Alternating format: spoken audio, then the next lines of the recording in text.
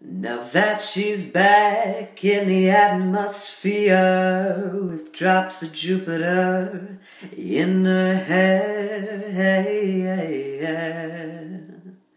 she acts like summer and walks like rain.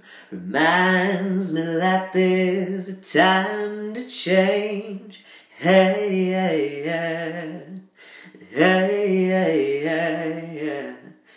Since a return from a stay on the moon, she listens like spring and she talks like June.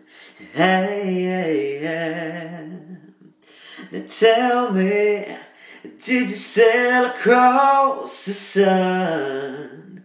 Did you make it to the Milky Way to see the lights are faded and that heaven is overrated? So tell me, did you fall for a shooting star, one without a permanent scar? And did you miss me while you were looking for yourself out there?